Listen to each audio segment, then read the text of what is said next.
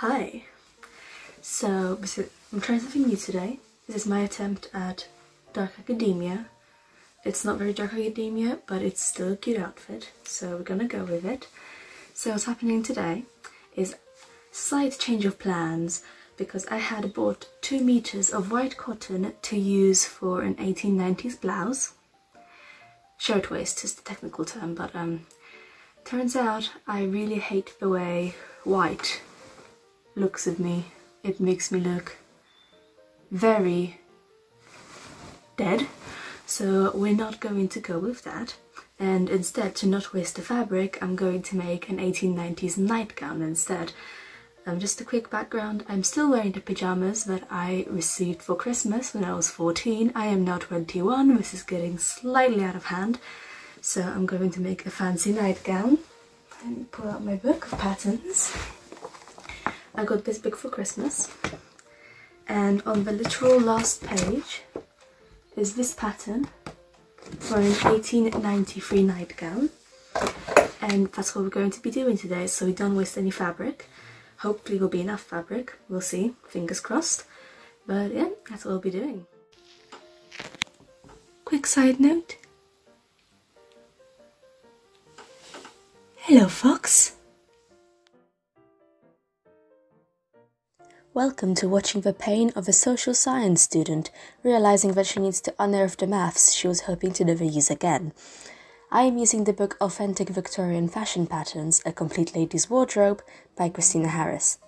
In order to scale up the patterns, I am attempting to use the grading method suggested in the book. However, in hindsight, I have done this incorrectly.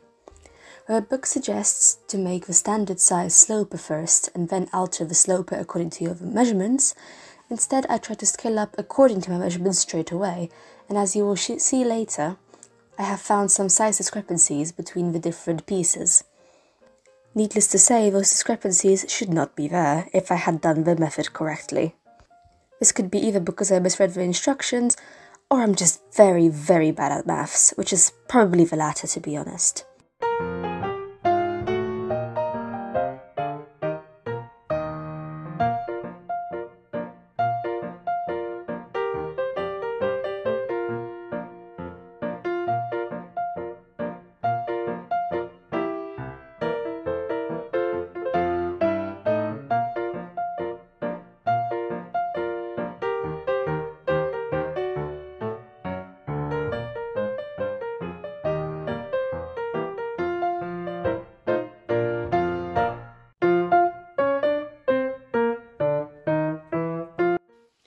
This was all fun and games, but now I honestly have no idea how I'm meant to lay this out on the floor, on the fold, and cut out as many pieces.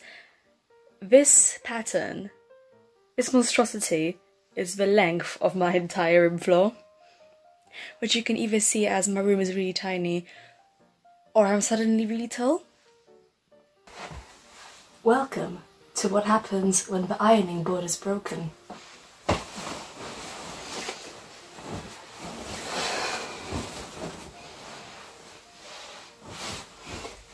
Will I burn my bed? Probably. Following the theme of everything breaking, my ironing board cover has shrunk. How? I don't know, and no longer fits the board.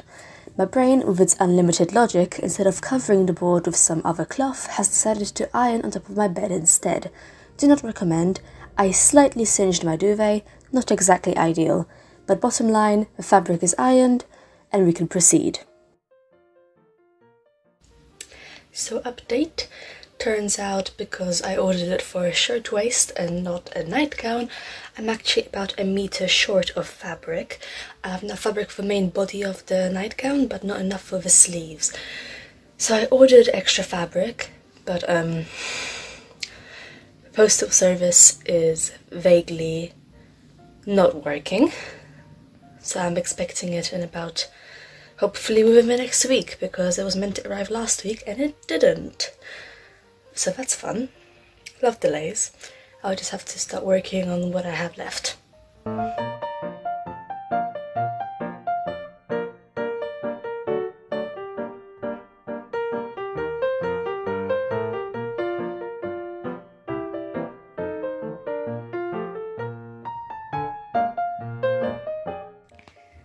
So I made a mistake, and I'm not sure where. Focus. So when I was making the pattern, somehow I made the yoke about a size bigger than the back. So I can fix it. I can see where the lines are meant to be, but still annoying. So I realised that this project would be the best to try some embroidery with, as it's just a plain white background. So I was looking through this book. It's actually been really helpful, and I really liked this design. Focus. I really liked this design from the pelerine, but it looked a bit too complex and I don't have time for that. So just like a little simplified design, still similar aesthetic, but significantly more simple. So that's what I'll be working on, and that will be on the front of the yoke. The pattern itself suggests that I cover the yoke with embroidery going into the arm and saying that it looks very pretty. So that's what I'm going to do. I'm going to follow the pattern's instructions and add some embroidery. So here is one panel done of the yoke. This is what the pattern looks like when it's already embroidered. Don't mind the blue markings, they're water-soluble fabric marker and it'll come off in the wash.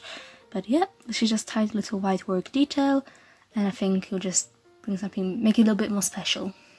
A padded satin stitch was used on the petals, so they are slightly raised.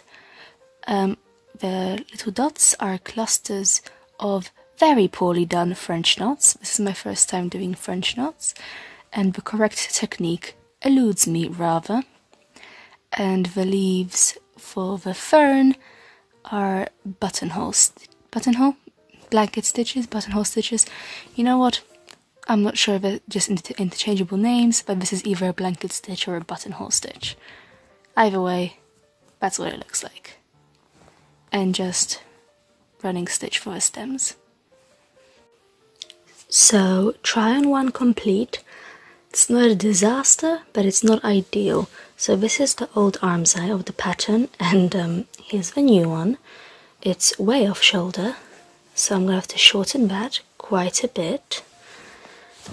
I also shortened the front by this much on both sides, and because of the actual skirt, skirt part of the nightgown is very wide and unwieldy, I think I'm going to do a few tucks under here. It's not going to affect the yoke, but it's going to affect the skirting. We'll see how that looks. A historic moment now. I have decided to baste something for the first time in my life. Usually I keep the two pieces together using an ungodly number of pins, but this time I thought I'd see if basting really does make that difference. To see what happens, one side of the yoke will be basted and one side will be kept together with the pins.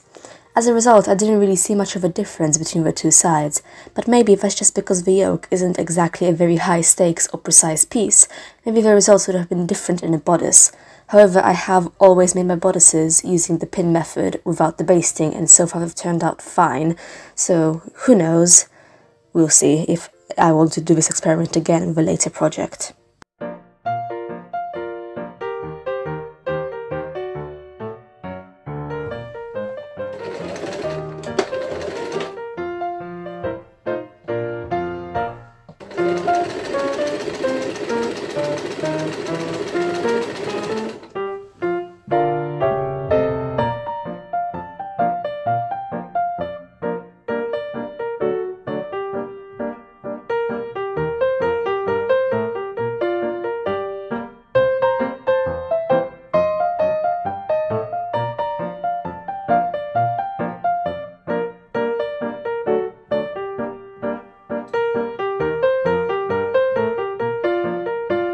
Ignore the terrible lighting, as per usual.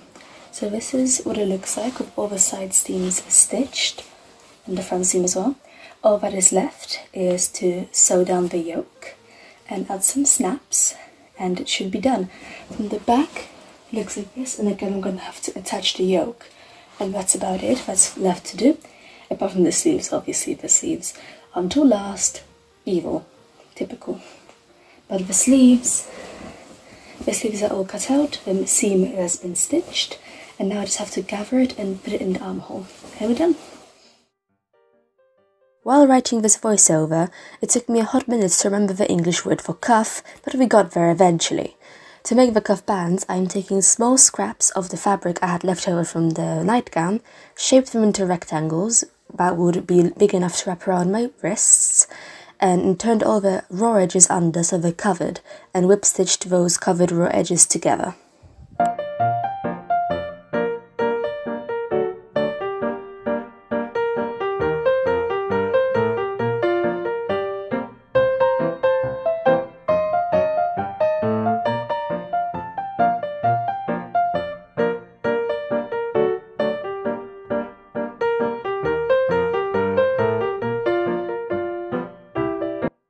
Now welcome back to terrible sewing practice. I am running a single running stitch through the edge of the sleeve in order to gather it to the cuff size. Due to spilling raspberry syrup all over my embroidery floss earlier, parts of the flowers have suddenly turned from white to grey and purple, and as such I thought that the chaos of a single gathering stitch would match the energy of my stained embroidery, and this is how I will explain this away. You know what? It works in the end. Cutting corners, this is meant to be a nice, fast project. Lastly, as a last step in the sleeves, I'm attaching the covered sleeve to the cuffs by whip stitching it on. I am actually doing this properly for once. I am doing a double whip stitch for security, and hopefully this means that I won't rip as easily, and so far it's been working fine. I've worn it a few times already to sleep, and the cuffs are staying on perfectly.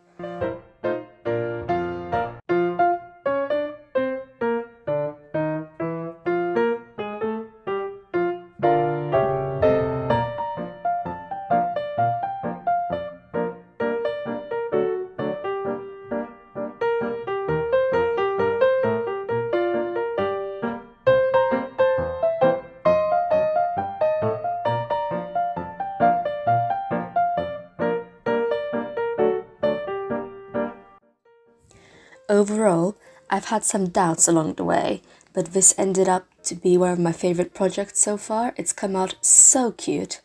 I don't know why these nightgowns ever went out of style. They are so comfy, proper dramatic. I feel like a ghost in my own house, and frankly I recommend that to everyone. And it was quite easy to make, apart from my terrible patterning skills.